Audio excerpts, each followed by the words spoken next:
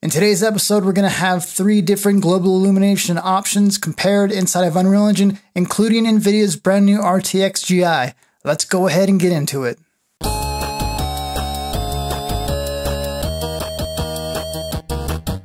Hey everyone, welcome to the channel. So with the recent release of Nvidia's RTXGI plugin for Unreal Engine 4 and my release of the video on how you can get access to download, compile, and finally use it, if you want to know how to do that, go ahead and check out that particular video. I thought it'd be nice to compare this new technology to some of Unreal Engine 4's other technologies, along with actual hardware-based ray tracing that you get with RTX or DXR, DirectX Ray-Tracing type cards. So this is a very simple scene, but can give us some ideas on what the benefits and upsides are of each technology.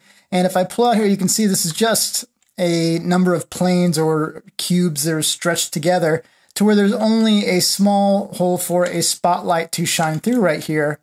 But what we're going to see right now on the inside is the indirect lighting or the lack thereof. So I don't have any type of ray tracing or global illumination enabled right now. Let's go ahead and turn on Nvidia's own technology and see how that works. So I'm going to go ahead and turn that on just so you can see the difference, and I'll talk about how you do it. So I'm going to go and type RTX, and you can see we get the different, you'll see a little bit on your screen, but we get different console commands for this, and the one we want to use is RTXGI DTGI, and I'm going to do space and type 1 and press enter. That's going to enable, and right away you can see we're getting all the nice bounce sliding that we didn't have before. So I'll go ahead and toggle this off and then on again, and you can see we're getting a lot going on right here. So if we go in the corner here, we're getting nice bounce sliding, filling the shadows. It would be very, very dark otherwise.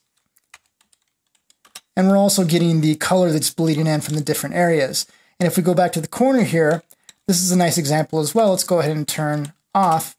We aren't getting any bounce lighting whatsoever, but also with this spotlight we have placed right here, when it's on, we are getting the combination of the red and the blue, which is kind of a purple, bouncing onto the wall over here. And of course, if I go ahead and grab that light, now if I rotate this, you'll see I only get the blue or the red based on what the light is actually hitting. Now, if you notice, there is a lag in the update of the lights, and we're going to talk about that in just a little bit. But we can see doing some really, really cool stuff for us. Now, my favorite part of this technology right now, though, is not even what it can do for the light, which is amazing. But let's go ahead and turn off this spotlight we have up here. I'm going to go ahead and select this and just say turn off effects world. And now we get to what I think is really, really cool. So with the RTXGI, we can have emissive surfaces that actually cast light. So you can see, let me go ahead and make all these walls white right here. So we're actually seeing the light from the emissive surfaces. So we can see we're getting nice cast blue light here. We're getting nice warmer red light being cast here. And we're getting the nice combination as we hit the corners here. And we're getting nice gradation on the shapes as well. Now, you probably are noticing we are getting some like little dots on the wall here, and we'll talk about what those are and how we can remedy that in just a little bit. But before we get into the details of how this works, let's go ahead and talk about what the upsides and the downsides are. And what we're going to compare this to really quick is SSGI, which is built into Unreal Engine 4. I have my project settings loaded right here, and you can see I have this disabled right now. As soon as I check this box, SSGI is going to pop on, and you can see I actually like the look of this a little bit more. I feel like this is a little bit more accurate. One thing worth noting, though, is that the actual emissive surfaces, which I'll load up really quick, it seems you have to pump them up a little bit higher when you're using SSGI versus RTXGI. So right now you can see that both of these are set to a value of 0.9. I'll try and resize this so we can see this on screen a little bit better. If I pump this up to a value of, let's say, instead of 0.99, and we'll go ahead and grab the other one as well and put this up to 9. That's looking a little bit more accurate, but it's really noisy.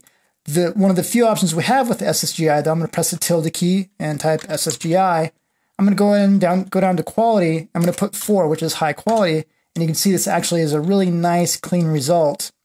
And I think I do prefer this a little bit over the other solution of RTXGI. If I look in the corner here, we're also getting very, very nice bounce light on this block right here and on the wall behind it, and it updates a little bit more quickly than I think with the the RTXGI. Now, the downside of SSGI, which is what we have enabled right now, is that if the camera can't see it, it's not actually being cast in the scene. So this blue emissive material right here, if I move the camera past that, you can see it immediately stops affecting the area. Now, if I start to look at it a little bit, like peek it, it's like, no, I'm on, no, I'm off, no, I'm on, no, I'm off.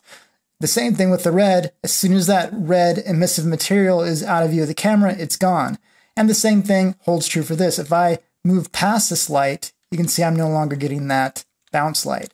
So if you're using static cameras or you're moving around your scene very intelligently or very planned, I think the SSGI looks a little bit better. But I'm going to go ahead and turn off our SSGI and take a look at the RTXGI. And by the way, this is what seems to happen with emissive materials.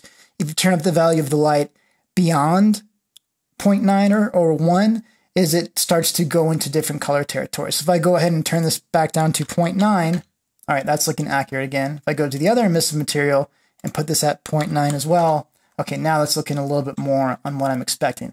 So the big benefit here, like I was mentioning, is that this is not so dependent or not dependent at all on the camera position. So if I go ahead and move past this blue emissive material, you can see the bounce light is still affecting the scene. If I move past this red emissive surface, it's still affecting the scene. So it definitely is more flexible in how you want to place your camera. And let me go ahead and turn on our frames per second. You can see we're running, so I am running on a RTX 2080, so it is a nice graphics card. All right, so let's go ahead and look around and let's talk about these dots we're getting on screen. So one of the ways that this technology is working, the RTXGI, is if I go ahead and press the tilde key, let me go ahead and move this plugin window down a little bit more. I start to type RTXGI. Let's go ahead and do show probes. I think I've set that to 1.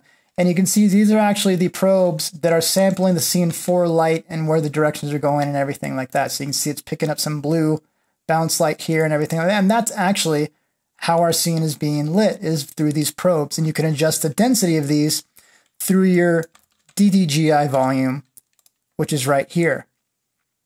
And up top you have your main options, which how many rays are being shot out from each probe. Right now it's on 288, which is the default. You can go all the way up high, and we'll talk about that in just a little bit.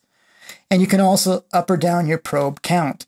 Now, you can probably guess right now the reason we're getting those dots on the wall is because, let me go ahead and turn off our visibility for our probes, is because we have spots or probes that are right next to the wall. And so we're seeing those dots or those probes reflecting right on there. So if we turn up, and NVIDIA doesn't always recommend this, you want to keep it as sparse as possible. But if we do turn this up to, let's say, 16 by 16 by 16, a lot of these are being turned off by default to save performance because they're not touching anything or not near any geometry. So we're not really losing a whole lot of performance. So right now I'm at about 120 frames per second. Let's go back to default. Still at about 120 frames per second. So the technology is intelligent enough to know, hey, you know what, you're packing in more than you actually need. But since a lot of these aren't near geometry, we're not going to use those and we're going to automatically disable them. So what I was finding is if I do that, and I'll go ahead and turn off the visibility of our probes here, now those dots are actually gone and we're looking pretty decent. Now let's go ahead and revisit over here this spotlight and how I was talking about there's a lag between moving the light and actually having the indirect lighting update. And that's due to a couple things. The main one, if we go to our DXR volume, and by the way, I didn't talk about that, but the DXR volume just needs to encompass whatever you want to have indirect lighting on. So you can see it's just encompassing this room here. And you just drag that in, you go to all classes, and you just type in DXR, and you should be able to drag it in. And again, this is assuming you've compiled the source code and then installed the plugin correctly. But with this set, and with this rotating, it is going, it's lagging more than I would think it should. Now, if we go down to our options in the DXR volume, there is a setting called, let's see, hysteresis, like I'm thinking hysterical, like how fast it's moving. Or anyway, but if we turn this all the way down to 0, it's going to get very noisy. And now it looks like we have a strobe going off or like a disco ball or something. But if you notice, if I go ahead and rotate this, it's updating basically real time now. So it's kind of, when you do this, it's averaging the frames together of the previous frame and things like that. I think that's what the documentation is saying. It's kind of averaging things together. Now we can mitigate this crazy splotchiness by upping the amount of rays that each actual probe is shooting out, if I pump this all the way up, we can see we did lose some frames per second. Went from, I think, from like about 119, 120 down to, it looks like it's hovering around 94 to 96. But we do have much, much less noise. It's still there, but now we might be able to go down to this value and maybe put in a value of, I don't know, 0.6, 0.65.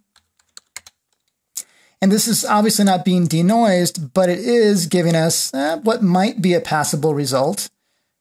And if we go in the corner here and we start to rotate this guy, I would say we're getting much closer to at least passable, feeling like it's real-time updates in the bounce light.